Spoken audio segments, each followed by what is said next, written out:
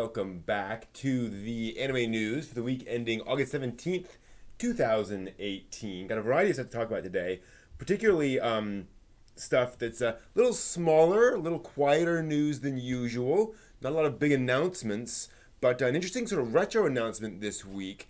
The anime studio AIC has announced they're starting crowdfunding for a new El Hazard anime work called El Hazard: The Dual World. This was a big franchise back in the 90s about Japanese teenagers transported to another world. So sort of an isekai story, actually, back in the day.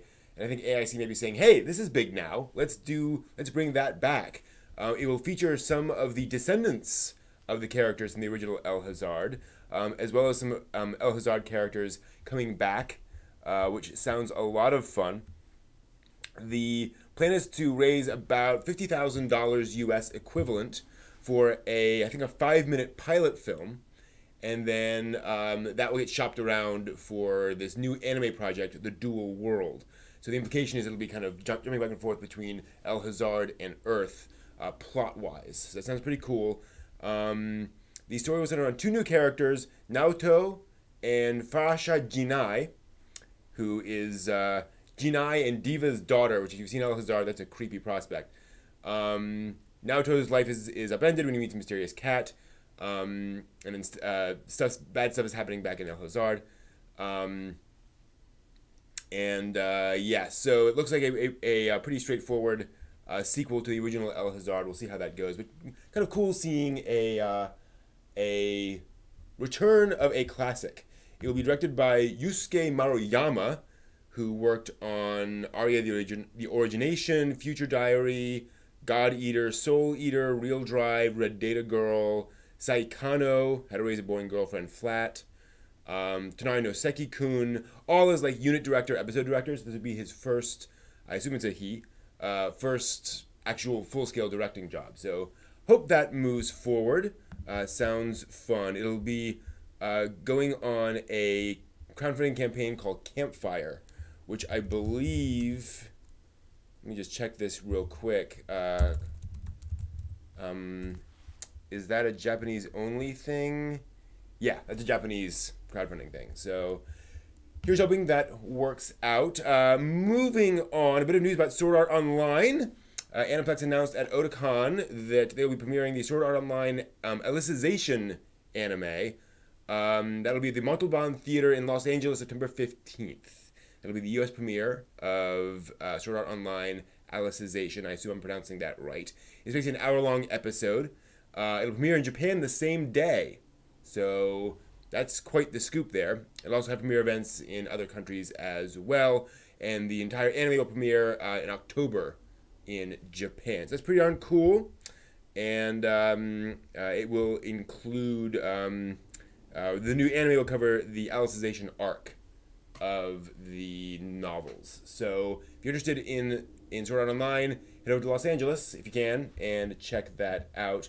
Meanwhile, also in American anime news, Discotek has licensed all the original stuff. It announced at Otakon it's licensed Giant Robo, Area 88, both the OVAs, a Lupin III special, Blood Seal of the Eternal Mermaid, I guess a movie, Kimagure Orange Road, Galaxy Express 3 Nines, Psycho Armor Govarion, Bobobo, Space Warriors Baldios, Voltus V, and God Mars. Many of these are very well-known anime series licensed over here in the U.S. or whatever to here in the U.S. many moons ago, many years ago, actually, now returning finally to our shores. So that's really cool, really what Discotek is all about. Giant Robo will come out on Blu-ray with not only the Japanese audio, it'll have both of the English dubs. Loving this trend of having all the dubs available on all the releases. It'll also include the Ginrei OVA. Then Kimagure Orange Road, also on Blu-ray, which is rather nice. Galaxy Express, also on Blu-ray.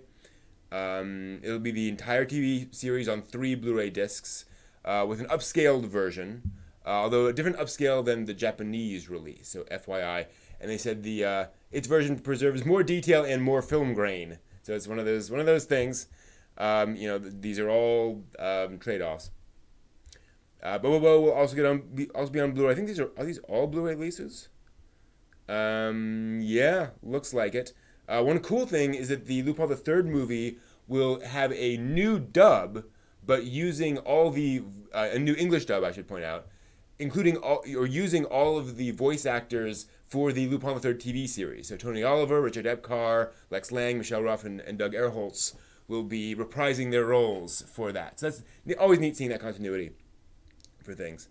Yeah, it looks like these will all be Blu-ray releases, and I think they're all going to be Blu-ray only. I'm not seeing any information here on DVD releases, so that's quite interesting. Oh no, I'm sorry. Area 88 will be on DVD. So yeah, that's quite interesting. So a lot of anime coming to the States, which is obviously a good thing. Meanwhile, the anime film Maquia, which is coming to U.S. theaters September 21st. We now have an English dub cast and an English trailer from for that. 11 Arts Anime Studio will be releasing it over here in the U.S. I think I'm pronouncing this correctly. Xanthi Hyun will be playing Micaiah. Also in the cast, Eddie Lee, Ryan Shanahan, Jeremy Lee, Kevin T. Collins, Barnaby Lafayette, Michael Snyder, Allegra Clark, Ryan Bartley, and on down the list. A bunch of different people actually working on this thing. So that's cool to see that we've got that coming up soon. Let's see here. Also, kind of interesting news item, actually speaking of Los Angeles, the Los Angeles Anime Film Festival announced that it's going to have Anime Films Voice Actors Awards on September 21st, part of their festival. So they're basically working with some app that streams shows and chat with voice actors and industry professionals for live streaming. And so they'll be presenting 5 awards. Best Vocal Ensemble in Anime Movie Special. I should point out, this is for films, not TV series. Best Male Lead, Best Female Lead, Best Male Supporting, Best Female Supporting in an anime movie / special. So that's quite interesting. They're also working on a website that's sort of a behind the voice actors thing. Bryce Papenbrook and David Vincent will host, among others. So that's pretty interesting to see that we're getting some respect for anime film voice acting in America. Kind of weird. Finally, this kind of an odd news story, which I think is kind of worth mentioning for it being quite different. A group called Project YNP in Japan is releasing a doujin game for PCs called Future GPX Cyber Formula Sinvir. It's based on the Future GPX Cyber Formula anime series. This is a doujin work, but they have, and it originally created as fan works, but they have since gotten authorized by the copyright holders, and it's advertised on the official site. So somehow they got in touch, and there is now a doujin game being released as an official thing. And this is kind of interesting, is this idea that, just contact the copyright holders and they kind of check it off, and then you're official, right? You're not just you're not illegal anymore. You're an actual legal official licensed thing. Now, I don't think any money is changing hands here. I think it's one of those things where basically the official folks behind it, the official committee behind Cyber Formula is basically like, yeah, sure, go ahead, that's fine. And no licensing fees will have to be paid, and presumably that is with the understanding that the game probably will not make a huge amount of money. But that's really neat to see a fan created work get official recognition and a sign off, so it can be an official thing. That's really neat from the folks behind a thing that, as I recall, has not really seen much excitement in a while. You just double check here. Yeah, the TV anime was made back in the 90s. So it was a sort of a 90s franchise. Much of the staff went on to make Gundam Seed. And yeah, it's really cool. There'll also be a VR mode in it, which is kind of nice. So seems like kind of a smart idea too. If you have one of these older franchises and fans want to make content, why not only let them do it, but let them do that under your aegis, so to speak.